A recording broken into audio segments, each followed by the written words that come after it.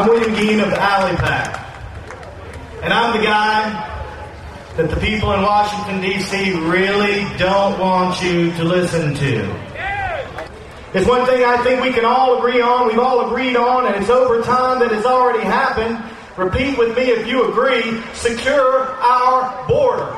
Secure our border. Secure our border. Secure our borders. People are dying.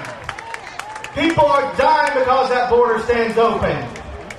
Illegal immigration hurts American jobs, American wages, American health, American security, and sometimes the very lives of American citizens. If you're going to come to our country, you better come here legally, and you better learn how to speak English. Speak English. Speak American. Speak American. I was raised to be tolerant. I was raised to be kind by my family and my country. And I'm sick and tired of seeing every single American good grace being exploited. Everything that's good about us is being taken advantage of. And we have a lot of big-name politicians that are trying to help the illegal aliens. And I think I know why. I think that a lot of these corrupt politicians and illegal aliens have something in common.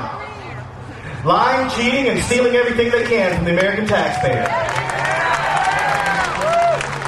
I've been told by some people that the Tea Party movement is not interested in fighting against illegal immigration and amnesty. Is that true?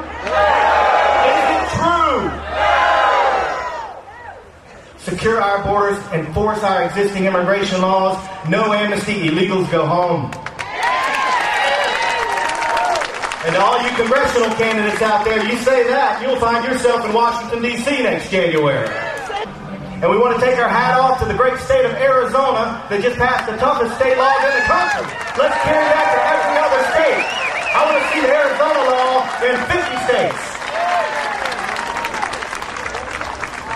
Now, our friend Ted Poe, who's a great speaker, and I'm glad he came here from Texas, he told you a story about the Alamo.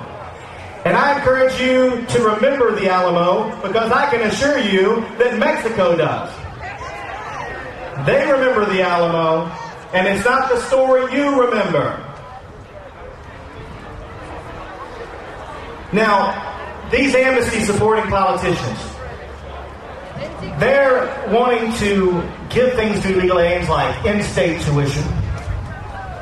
They're systematically replacing Americans in our jobs, in our schools, in our health care resources, and if they turn 15 million plus illegal aliens into voters, they're going to replace you at the ballot box. Politicians like Barack Obama, Janet Napolitano, Harry Reid, Pelosi, Senator Graham and John McCain.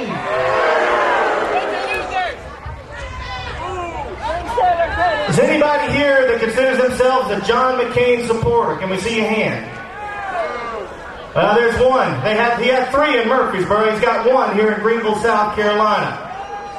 John McCain is working behind the scenes with Senator Lindsey Graham to help Obama and Napolitano pass this immigration reform amnesty. And why? Because it's a plan. It's a plan to make our borders about like the border between North and South Carolina. I've read most of the plan. It involves every American being stuck into a Big Brother biometric national ID system, and the borders will become like state borders. Illegal immigration isn't just happening. This is something that's being done to you because you would never accept this. So they're making it happen anyway. It made people say the Tea Party's full of conspiracy theories. I tell you what I'm talking about, it's conspiracy, but it's no theory. This is no theory. This is a fact. And I will stake my life on that being the fact. I've read the documents, if you take the time to read.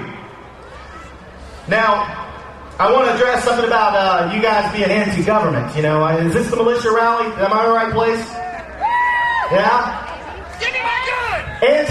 Anti-government. That's what you are. Bill Clinton came out and said that this anti-government rhetoric like I'm espousing here, is dangerous because in the grand echo chamber, somebody crazy out there is going to do something crazy and stupid like Tim McVeigh. Let me tell you something. Don't ever point a finger at millions of Americans like you and say you're like Tim McVeigh. Shut up, Bill Clinton. Shut up. Last time I checked, you weren't in office anymore. I'd appreciate it if you'd shut up. The most disturbing aspect about this is that people like Janet Napolitano right now are trying to demonize tens of millions of Americans because of their political views. That's not American. We can disagree in America, but we don't tell police officers that you're potentially dangerous because you support gun rights or you care about illegal immigration, and that's exactly what they're doing, because you are a political uprising and they want to put you down. So I need to explain something to Obama and Janet Napolitano and Senator Graham and Senator McCain. You are not the government. The Constitution is the government. The government is a set of documents, folks.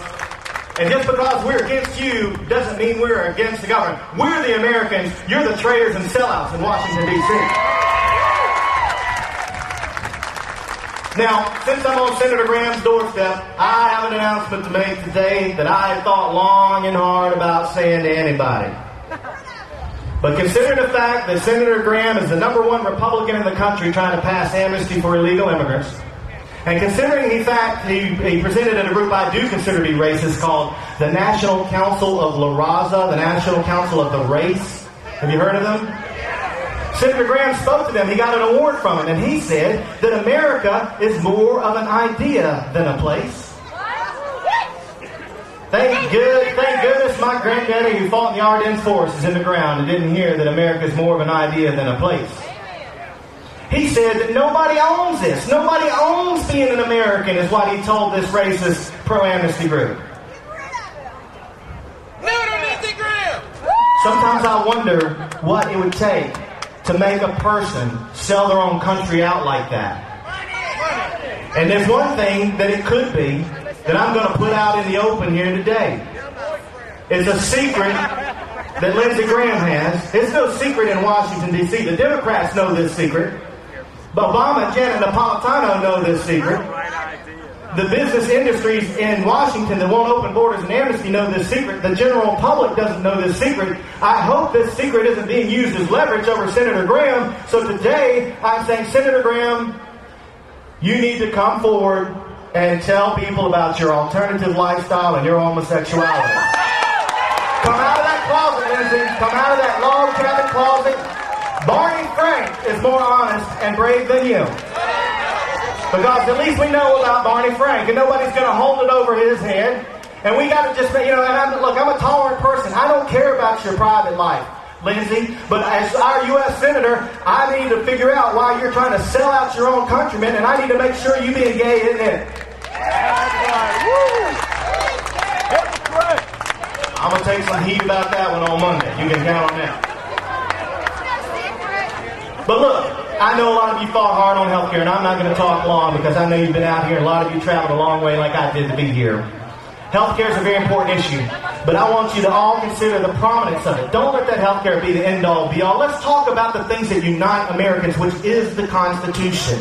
When they call you a racist and pretend that you're a violent group of people, they're attacking your freedom of speech. And when they try to sabotage your events, they're attacking your rights to assemble.